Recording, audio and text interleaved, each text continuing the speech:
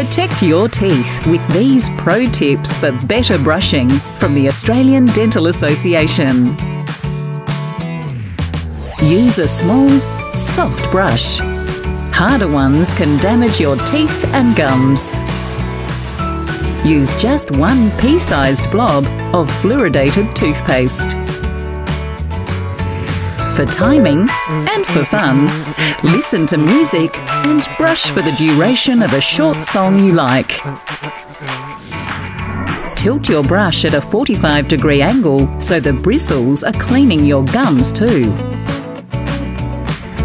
Brush gently in circles, or if you have an electric toothbrush, just hold still at each tooth for 3 seconds. Count all 6 segments as you go: inside, outside and chewing surfaces, upper and lower.